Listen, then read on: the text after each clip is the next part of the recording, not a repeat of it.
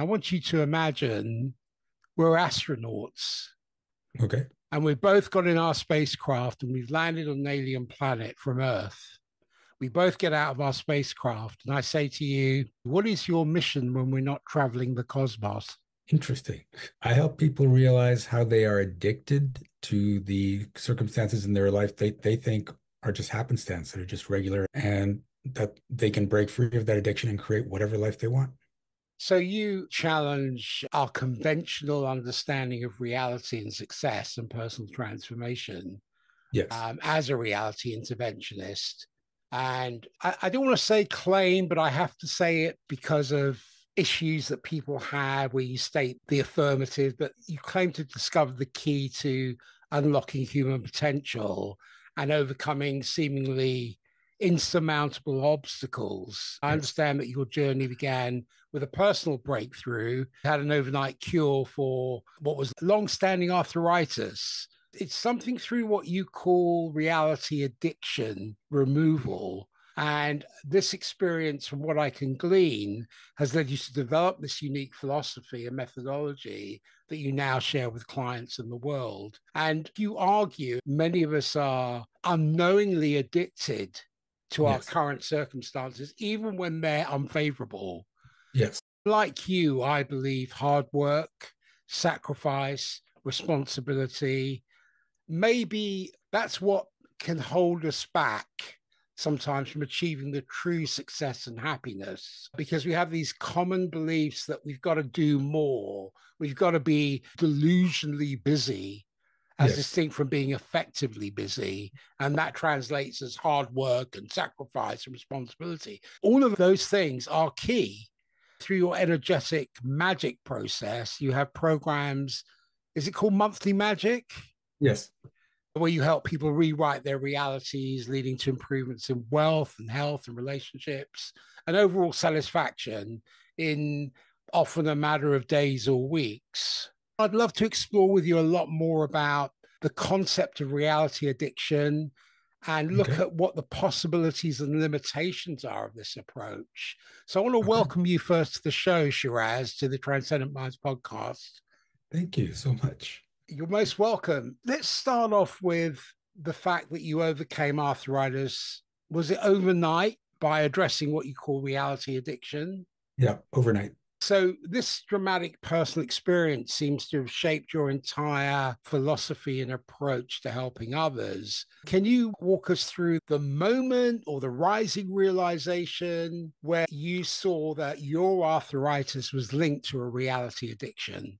Yeah, it's more of a moment because there was no rising reality or awareness of it at all. I was working with a mentor and he was going through my life. He was asking me questions about my life for weeks. And what did I do growing up? What was this like? And then finally he said, well, here's the problem. You believe you're responsible for everyone in your life. And I'm like, no, I don't. That's ridiculous. And he said, no, I know you don't consciously think that. But from everything you've told me, all the stories you've told me, you've created a belief that you need to be responsible for everyone in your life. I know I'm a responsible guy. I was always the designated driver. I made sure my friends got home when we all go out. And I said, but I don't think I'm responsible for everyone. And even if I was, what's that got to do with arthritis? There's no connection there. And he said, oh, no, no, no. See, you don't want to be responsible for everyone. That's too much work. I went, yeah. He said, and if you're lying in bed in pain, you don't have to be responsible for anyone and you don't have to feel guilty about it. If people see you struggling to get through your days, they're not going to ask you to take care of them. The arthritis isn't your problem, it's your solution. What was that epiphany like? Like I could logically see what he was talking about, but it still seemed kind of ridiculous that I would put myself through 18 years of torture just so I didn't have to feel like I was responsible for everyone. When I looked into it deeper, it wasn't actually the responsibility. It was the guilt I felt whenever I couldn't help anyone. And now, if I'm lying in bed in pain, I don't have to feel guilty because there's no way I can help them. I'm in too much pain. That also led me to see like patterns in my life when everything was going great for people, my arthritis went into remission. When people started to have problems, my arthritis came back full strength, right? Because I needed that excuse. So I said to him, okay, if what you're saying is true, then all I have to do is stop being responsible for people and the arthritis should just go away. He said, yeah. if you actually believe it deep down that you don't need to be responsible for anyone, you don't need the arthritis anymore. So I said, okay, I'm not going to be responsible for anyone but me. And I woke up the next morning and there was no pain. There was no inflammation. I had more mobility. I'm freaking out. Like, what the hell just happened? Because I've tried medication, diet, supplements, acupuncture, yoga, meditation. Nothing worked because that was all just trying to combat the symptoms and not the reason for the illness. So rather than you being an effect, you started to be a cause. I've seen many instances of overnight success that people have when they start to untie the ball of string with knots in it. They unravel one knot, but then they find another knot, then they try something else, and they keep going with this ball of string with knots in it, and they never get to a solution until they disassociate themselves and start to fully understand the very fact you needed to be responsible for everyone. It's easier to stay with the discomfort of the pain rather than facing the realities or the actual truth so that you can alleviate that pain. Yes. I have to ask you this question, and I don't want to be disrespectful to you, but for people who may be listening to this thinking, yeah, come on, overnight success, how would you respond to skeptics who might doubt the possibility of curing a physical condition like arthritis through mindset changes alone? I have helped many people cure physical illness, and that's not even my job. Some people call me a healer. I'm not a healer, and I don't want to go around curing people of illness. That's not where my joy lies. However, my joy comes in helping people achieve massive success. And the illness is often a way to avoid massive success for people. So sometimes the byproduct of getting you to that success is curing the illness. For instance, one of my clients, chronic migraines since she was a kid. And she's like, I'm trying to get further in business, but I have to keep taking breaks because of these migraines and lie down for a while. And I'm not nearly as productive as I need to be. Turned out when she was a kid, her dad instilled in her, if you're not busy, you're lazy. So if she just wanted to take a break, just to relax, now her dad's in her head going, you're just being lazy. However, if she's got a migraine, she has to take a break. We let that go and the migraines went away. And then her productivity went up, even though she was now taking more breaks because now she's rested and productive rather than stressed out and then trying to work. This relates to so much of the work done by Bruce Lipton and Mhm. Dr. Joe Dispenza, where people are having successes within several days and curing these illnesses. They're stories we tell ourselves that have been indelibly engraved into our consciousness from a very young age. That becomes our perception, which becomes our story, which becomes the conclusion. We tell it like it's real. At that point, it is real for that person in their life, but actually it's an illusion. Yeah. It's a complete illusion. And it's interesting the stories people talk about in that if something goes wrong, let's say your car completely breaks down, it's going to cost $5,000 to repair it. And you're only making $50,000 a year. And you're like, it's going to take months for me to recover from this expense. Now, we always believe that a horrible thing can come in an instant, but then it can't go away in an instant. It's got to take all this time for us to recover from that. But if something bad can happen in an instant, something good can happen in an instant. And people don't tend to see both sides of the coin. The other thing is, what I'm talking about is not specifically illness. It's any consistent issue that's showing up in your life. It's how much money you're making. It's what your relationships are like. If you can't get past a certain point, if there's that barrier and it's consistent, it's because you want it there. It's not because it's hard. And that's what people really need to get. Because when you ask, why do I want this, rather than what do I have to do to get past it, then the true reason starts showing up. The whole concept of being addicted to one's current circumstances, whether it's wealth or health or relationships, even if they're undesirable, is a central tenet of your work. And there's a suggestion that people unconsciously sabotage their own success due Mm-hmm. to these addictions. How would you differentiate between a reality addiction and common psychological phenomena like self-sabotage or imposter syndrome? With the reality addiction, let's go, money is a big thing for everyone, right? So let's say you're not making the amount of money you want to make. Now, that starts with the belief, but then it gets locked in with an addiction. So, for instance, let's say that you are taught you have to work hard to succeed, right? One of the things you mentioned earlier. And so you're working hard, then you're making a certain amount of money. But you've been taught you have to work hard to succeed. And thereby, if you want to succeed more, you're going to have to work harder. Now, your mind is like, I don't want to work harder. So we're going to stop right here. Then you see someone having bigger success and they're exhausted and they're complaining about it. Right? So now what happens is you're like, I'm glad I'm not there. I don't like where I am, but I'm glad I'm not like him. And you get a hit of dopamine. And now you're creating this dopamine addiction. Then let's say your friends want to go out and do something that you don't want to do. And you don't want to just say, no, I don't want to do that. You feel bad about it. You think that they're going to be upset or not invite you out again after that because you said no. So you say, oh my God, I'd love to, but I can't afford it. And they're like, oh man, if you can't afford it, that's fine. So now your brain says, hey, let's keep that in our back pocket so that we don't have to feel guilty for saying no, because we don't have a lot of money. And that's kind of true. So now you lock that in. And every time you say, well, I can't afford it, your mind's like, see, we get to use it again. That's another dopamine addiction. Then a rich person screws over a bunch of poor people and you hate that. You go, oh, I'm glad I'm not like them. And your mind says, well, okay, if we stay where we are financially, then we'll never be like them. And then we can watch them do that and go, I'm glad I'm not like him, and get another dopamine addiction. And you keep doing it for reason after reason, and it just builds up. So now you don't want to leave this because if you get to that place where you have more money, all those little points of addiction have to go away. Now, your mind doesn't think, okay, let's just trade them up for something better. It's just like, this works. I'm using it. Don't let it go. And it can get even more insidious. So let's say you have a really rough month and you don't know if you're going to pay all your bills and you just pay the bills at the end of the month. Now, as you pay those bills, you're like, whew, you not only get the dopamine, you get some adrenaline because of the rush that was going on. You get some oxytocin because you feel so great. You did it. And now your whole body goes, wow, that felt amazing. Let's do it again. Now, how's it supposed to do it again? We have to go through another rough month and pay the bills at the end. So now you're in this cycle and you hate it consciously, but the body is all that matters because it's all about the emotional addiction, the chemical addiction in your body. Most people don't get this, that this is a physical thing. It's not just a mental thing. Then you have to look at it like it is an addiction. What happens for people on drug addictions? Eventually their high isn't enough. So now that fix you're getting isn't enough. So now your mind says, what else can we throw in the mix to make this worse? Do we have a worse month we have to get through? Or do we have family problems? What else can we do to make it harder to get to the end so we get a bigger fix?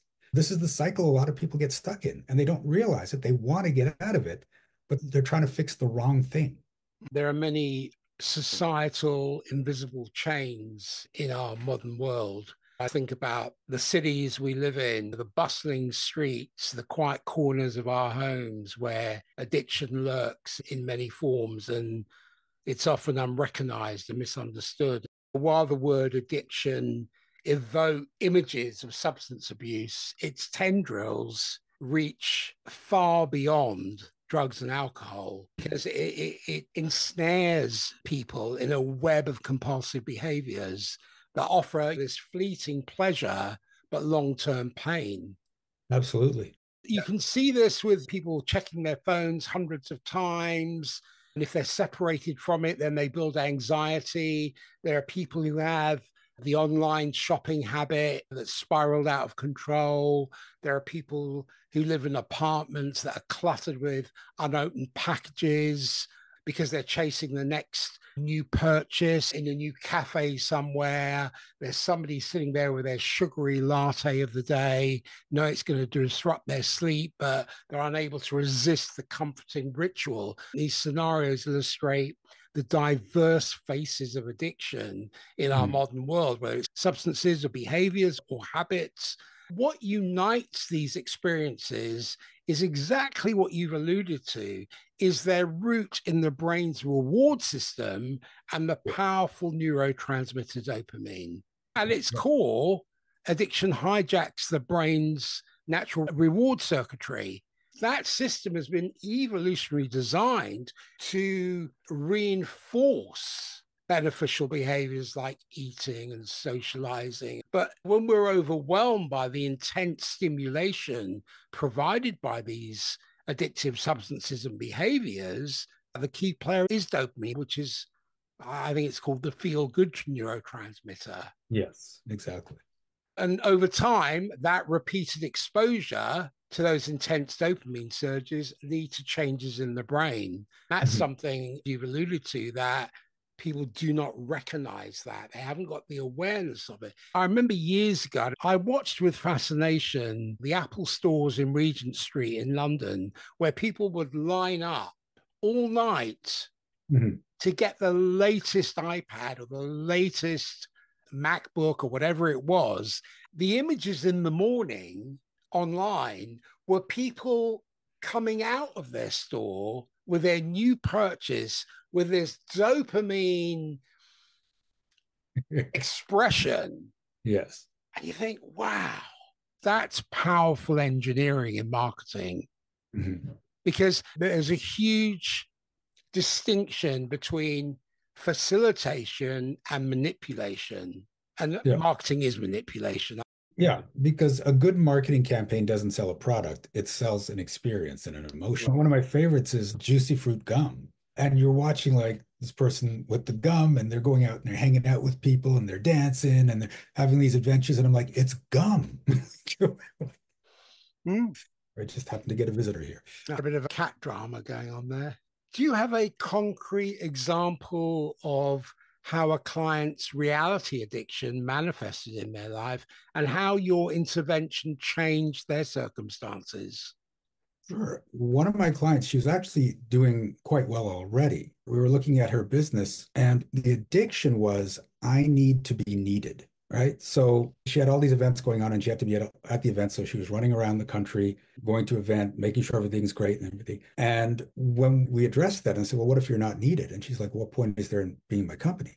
I'm like, okay, so I'm not saying you're not wanted. I'm saying, what if you're not needed? And so if your team could just do stuff without you, and if you show up, it's a surprise and a delight, what kind of an experience would that be like? And so we tried that with her not going to events. And sometimes she'd go and she'd show up. And so the fix that she used to get, which wasn't really visible, it was all internal. I need to be here because I know I'm needed and I feel needed. So she was getting that internal hit when she was there. It now got replaced with, when I show up, everyone gets excited, because showing up used to be normal. There was no reaction. She'd just be there. Now she's spending less time letting her team do it. Her team actually stepped up in a bigger way. And in the 3 months that I was working with her, she made as much as the 9 months before that by working fewer hours and having more fun. Now she's getting addicted to that thing of just having fun, especially like, I'm spending more time with my family and I can do things and not worry. And now she's getting addicted to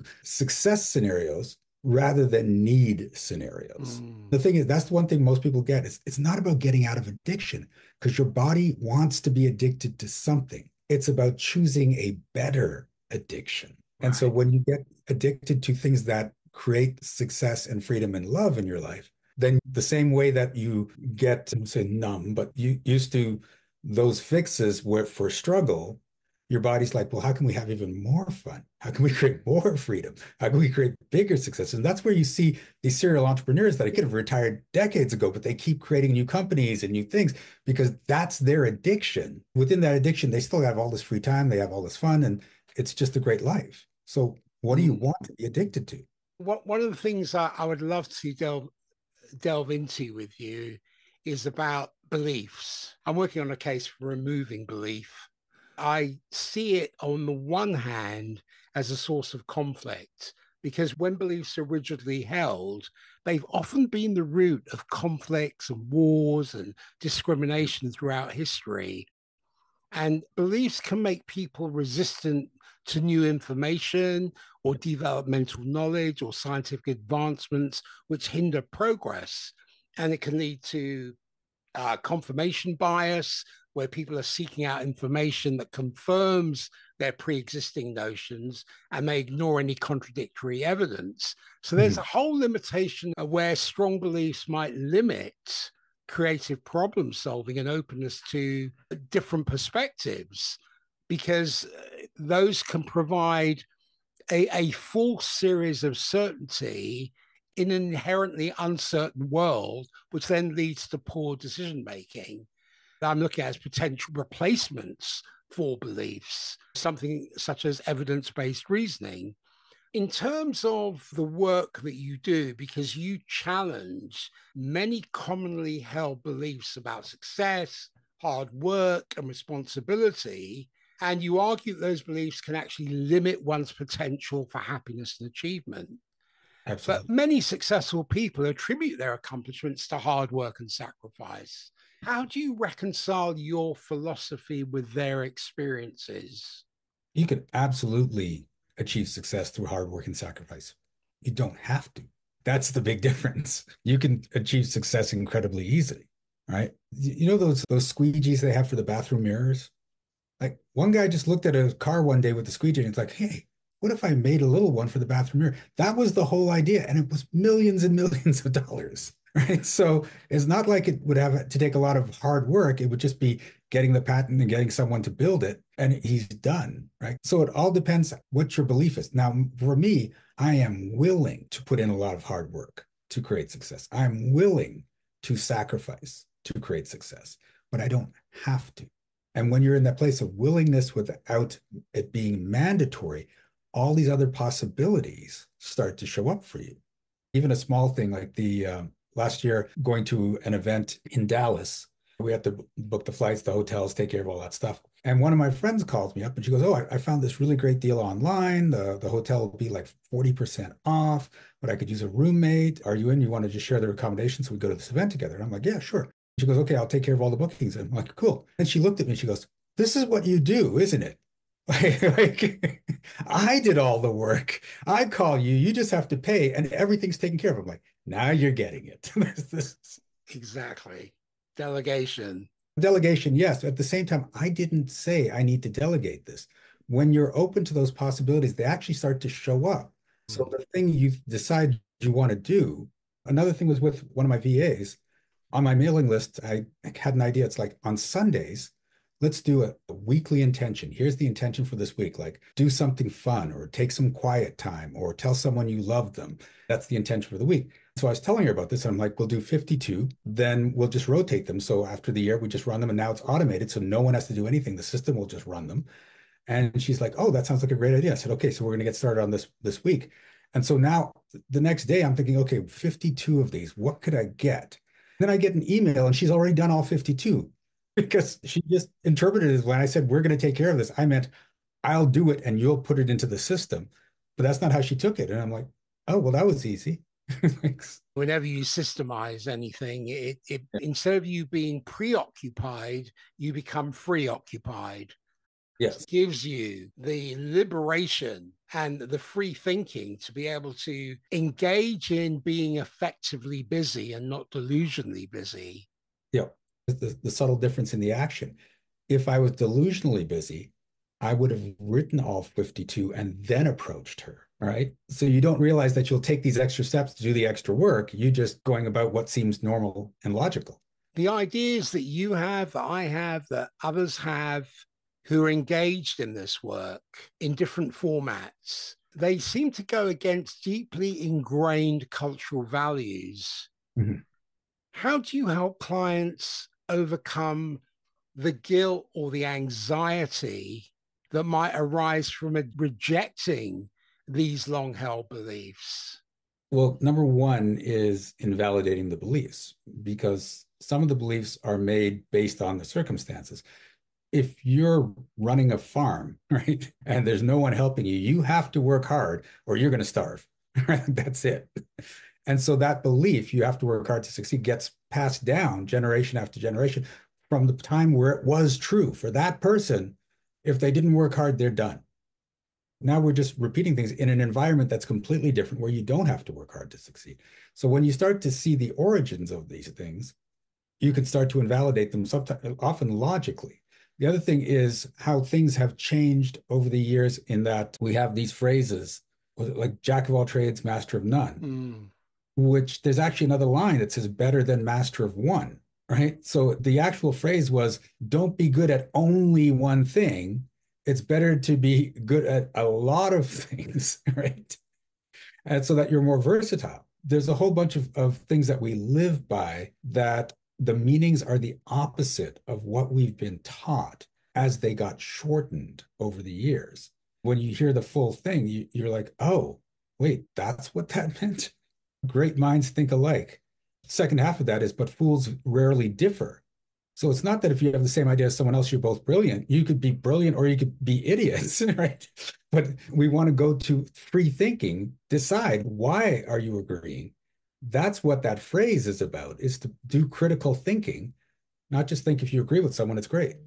That's why I'm making the case for removing belief, because there are many reasons which I'm not going to go into at the moment. But I think while completely eliminating beliefs is not feasible, and it may Mm, not even be desirable, but if we can shift to a much more flexible, evidence based, and critically examined ways of understanding the world, that potentially could address many of the problems associated with puritanical or excessively rigid belief systems. But mm, this approach would also require significant changes in education, in public discourse, in individual cognitive habits. But the payoff is that it could lead to a much more adaptable, harmonious, and rationally grounded society. That's my take on it.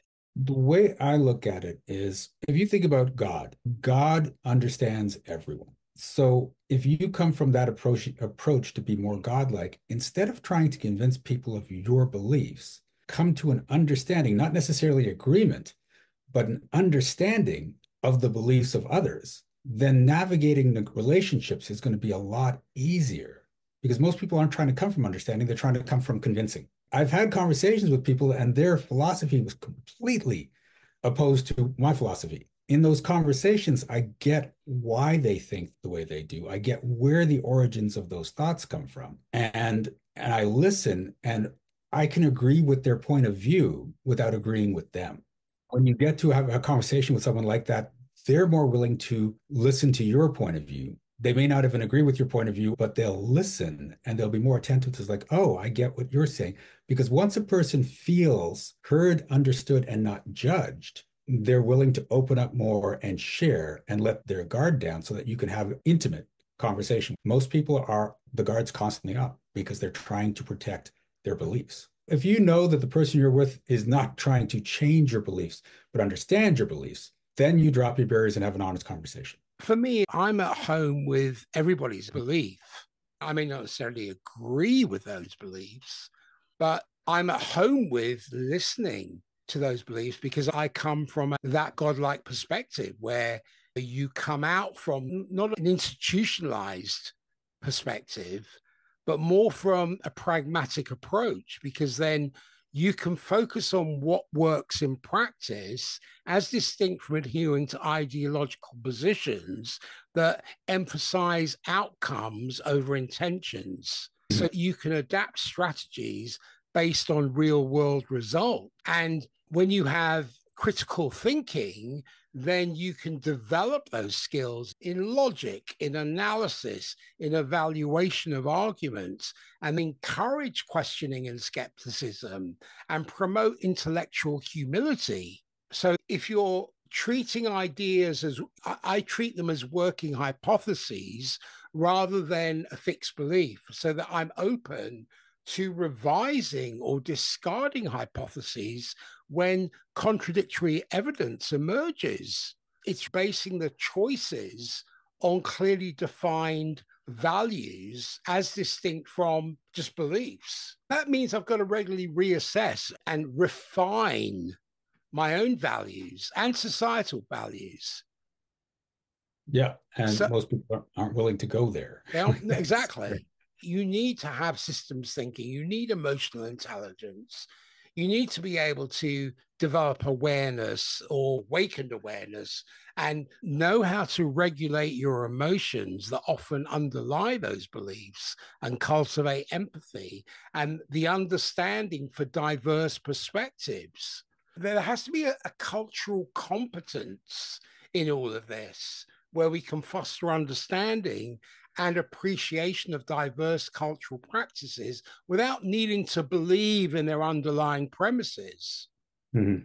So it's interesting because you just made me realize something that happened for me growing up is I went to one of the most multicultural high schools in my city. So I had a diverse group of friends. And so when we go to each other's friends, because of the different cultures, the rules would always be different. And because I didn't grow up in a homogenous society where this is just the way things are, my brain was wired at an early age. It's like, depending on where you are, everything can be completely different. Like it was, and I'm like, now I'm like, oh my God, thank you for that childhood. At the time, it seems weird. And then you have to think, now, what are the rules here? Because I'm at Joe's house as opposed to Kim's house. That was a good training ground. And this Mm, is something that needs to be taught in schools. Critical thinking should be taught in schools. Emotional intelligence should be taught in schools. And there are courses on that for adults now, so you can just go out and find them. It's something that should be prevalent in our society to make a better society, a more understanding society. I agree. And whilst looking at the case for removing beliefs, and that's quite strong, there are also potential challenges and considerations because for many people, belief systems serve as mental shortcuts. So when you remove them, that can increase cognitive burden. Yeah. And beliefs often provide a sense of comfort and meaning.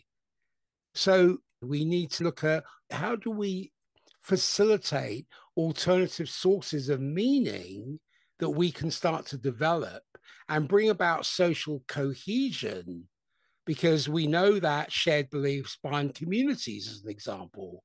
So, Mhm. would there be new forms of social bonding that would need to emerge? And then, what ethical frameworks would we need? Because many ethical systems are belief based.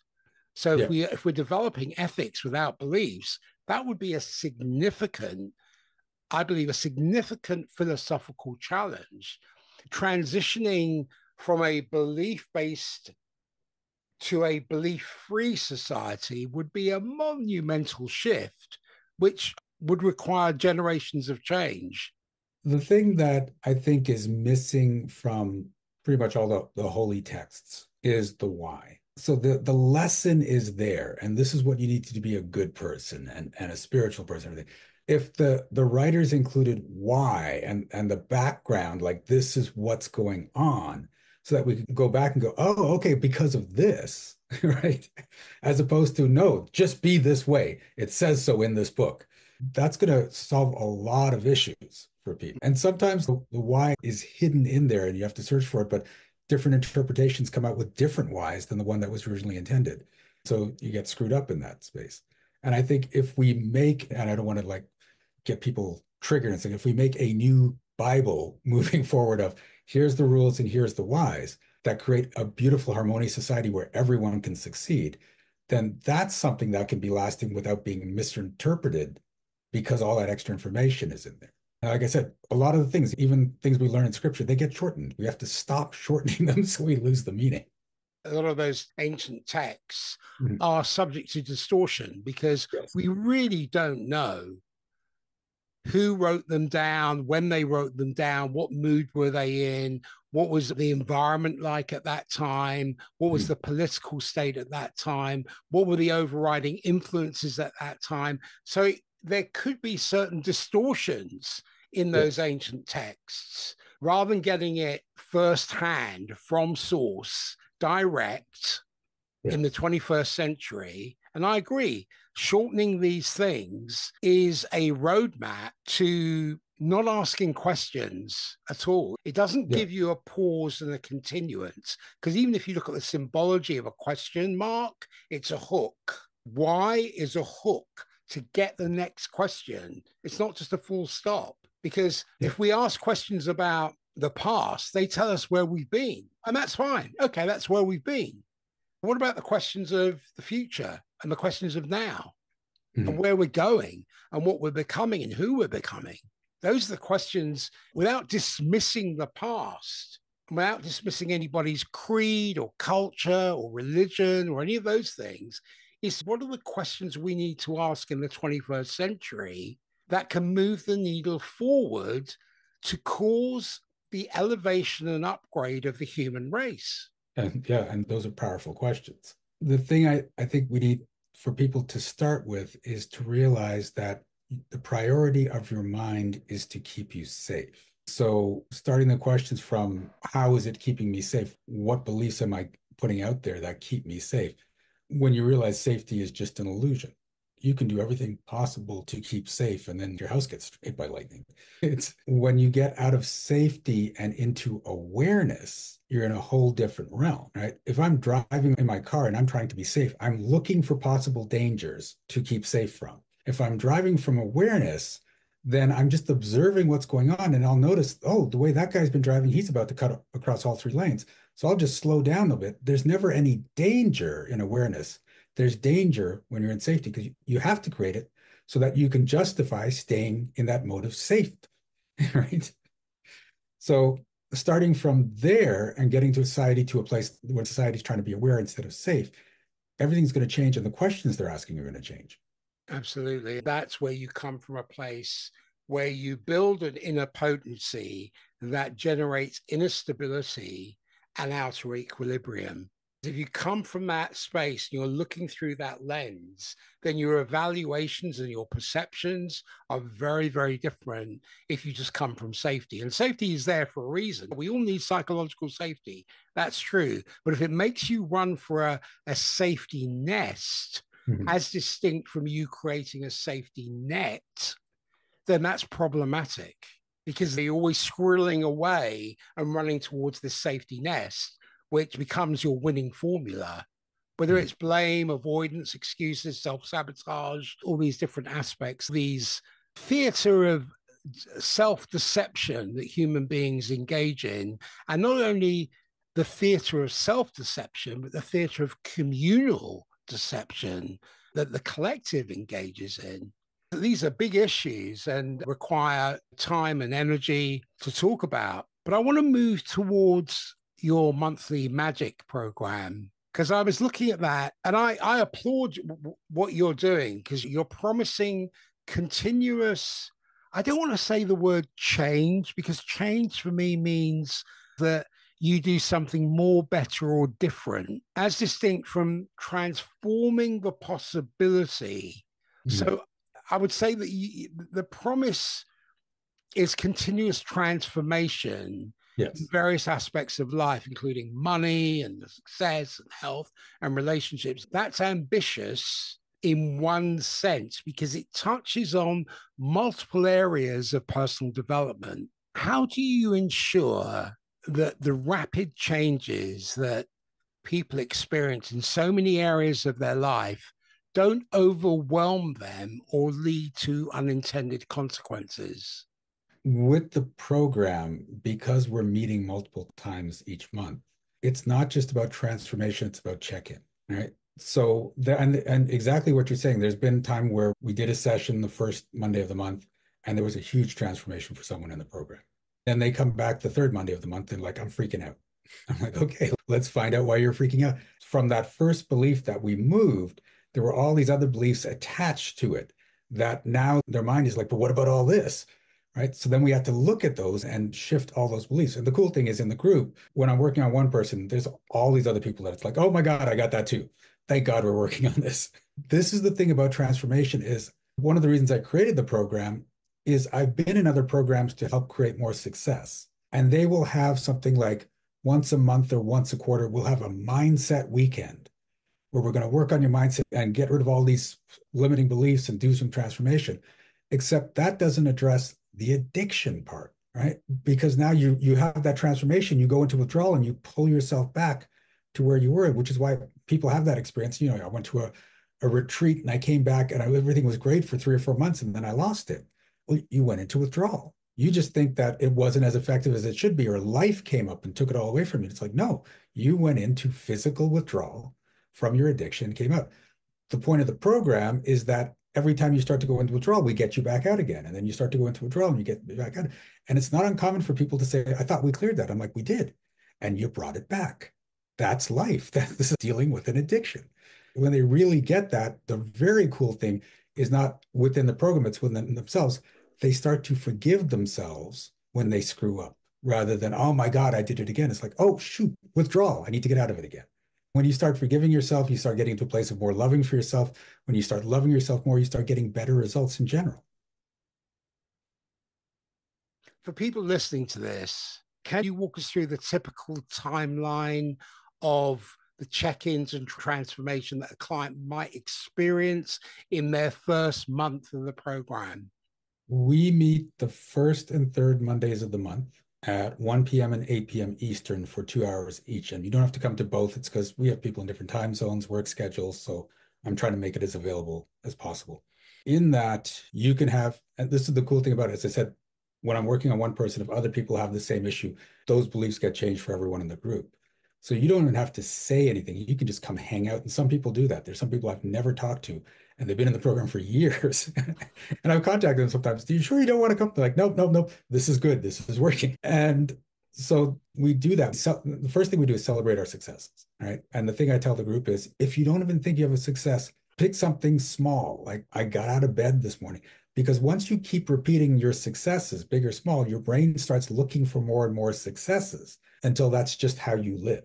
We always start off with successes, and then we start going into the breakthroughs. Well, what's coming up for you? I'm not getting enough clients. And I'll ask questions like, do you want clients? One of the things when I work with people is I can tell when your conscious beliefs match your unconscious beliefs, right? And so they'll say, do you want clients? And someone might say, yeah. And I'm like, no, that's not coming up true. Then we look at it, and it could be a belief like, if I have more clients, I won't be able to spend time with my family. I'm responsible for every client. So the more clients I have, the more responsibility I have. Like, there's all these reasons that show up that you unconsciously don't want clients or don't want money or don't want to get well again. We start addressing all those things and pull them out. Every other week, it's a check-in. As we keep shifting, there's still those check-ins. And sometimes it takes a while. I remember one guy, he said, Shiraz, I was telling a story about transformation. He goes, Shiraz, I've heard you tell that story 50 times now. I just got it. It just sank in. And I'm like, so you're going to hear similar things over and over again because that repetition causes you to embody it a little bit more and a little bit more until it sinks in, and that's who you become. You also use an app called the Positive Intelligence app that trains your brain to think the thoughts you want to think rather than the ones that just decide they want to show up in your mind. So now you can get very intentional about the future you want to create rather than just work your way through it like most of the world is doing. This app has been tested on tens of thousands of people. It helps you become more focused, calmer in crazy situations, and really set intentions to create success. And that's the thing I found. You need both. You need to pull the crap out and you need to build the mental muscles. One or the other is not, they can work, but it's nowhere near as effective as doing both. And that's what we put into the program. I see that it's like going to the gym. There's a 100-pound barbell there, and it's not that you can't lift it, it's you're not strong enough yet. You haven't built the muscle, the mental muscle and the physical muscle to be able to lift it. But it's not that you can't lift it. Something I've also been looking at is how do we look at metrics for transformation or for results? And it's a challenging thing to do. How do you measure and verify the success of your interventions across these diverse aspects of a person's life? For the most part, it is during that success part where we're sharing our successes. One of the things I hear commonly with the entrepreneurs that are in the group is, I'm landing more clients. Like, that's a wonderful metric that I'm hearing more and more. One thing that just popped into mind when you were saying that is, in my higher end programs, I encourage people to use what we call the wheel of life, which is something I may start putting into the monthly magic program. So you pick a few aspects of life like success, happiness, health, family, and typically people do about 8 different things. And people self-evaluate. Where am I? I'm a 1 at success, and I'm a 4 at family, and I'm a 7 at happiness. Then after about 6 months, you retake the test and see where you are with the wheel. And if the program is functioning as it should, the numbers should be bigger overall in the wheel. It's a full self-reflective tool because you can actually see it, you can measure it, you can see when the wheel is not proportional to each of those different things, with health, wealth, relationships, and so on. If you put those wheels on a car, you're going to have a very bumpy ride in life. I'm not saying it's always going to be totally smooth, but at least you can improve those relationships because they're all interconnected. I've really loved this conversation with you, and there's so much more that we could go into. Where can people find you? Where can people find information about your program? And do you have any parting words for the audience? People can find me at energeticmagic.com, and everything on the program, all my different programs are there. Passing words is, don't be afraid to be the happiest person in the room. right? People sometimes treat happiness like an illness. You're having a lot of fun. They're like, what drugs are you on? What's wrong with you? And when you're the happiest person in the room, you give others permission to come up to your level. I was just talking with one of my best friends. We've been friends for like 35 years. And we were talking about when we used to go out to clubs dancing and how we would always get told, make sure you get a cab home. Don't drive home, you're drunk. We were both drinking ginger ale the whole time. Our normal self is as flamboyant and boisterous and crazy as people's drunk selves because we just love being happy. And I would not change this. I laugh every single day. Like a big belly laugh will come out at some point every single day. And it just makes life great. Even when things go wrong, I've learned, well, worry doesn't actually help you in any way, right? It just adds to the problem because you can still take the same actions from worry as you can from intention, and the intention actions will have better results. So I stay in this mode of happiness and gratitude most of my life, and it creates reasons for happiness and gratitude in my life. So that's my advice. Well said. You reminded me of a client many years ago who was telling me that she was so worried about X, Y, and Z. And I said, "Oh, that's great. So here's a box of Kleenex. I want you to worry all day. I want you to cry all day. Then I'm going to ask you one question. What's changed? Mhm. Nada, nothing. It hasn't contributed to anything. Yeah. Oh, but you got to allow me to worry. Yeah, absolutely. Here's the Kleenex. Take all Yeah. day. But what's changed? That's Thank it. you so much for a great conversation. How have you experienced the conversation? I love this conversation. I do a lot of podcasts, and most of the time when I'm talking about my philosophies and my techniques, people are just absorbed and like, oh, wow. There was a lot more back and forth because you're quite a knowledgeable guy, and I love the input you were coming back. We were having I felt like a mutual conversation rather than me explaining and people asking questions. So, yeah, thank you so much for that. Oh, you're most welcome. It felt like I was sitting down in your office or in your home having a cup of coffee with you and having a dialogue. I love that feeling where there's this mutual co-shaping and co-creation where we can have a dialogue about something and we can have this to and fro. Because I think it's a bit sterile otherwise, just to say, okay, where's my sheet of questions? Oh, I need a sheet of Yeah, questions here. I'm going to ask Shiraz about, yeah, sure, I'm going to ask you some questions, but I think the to and fro, it's much more of a natural flow. And when you can go with the flow, you can glow. So nice. that's important. So thank you, Shiraz. And I'll let you know when the video onto YouTube. And I'll send you some shorts as well. Sounds good. Okay. So much, Peter. This has been great. Have a great day. And thank you so much once again, Shiraz.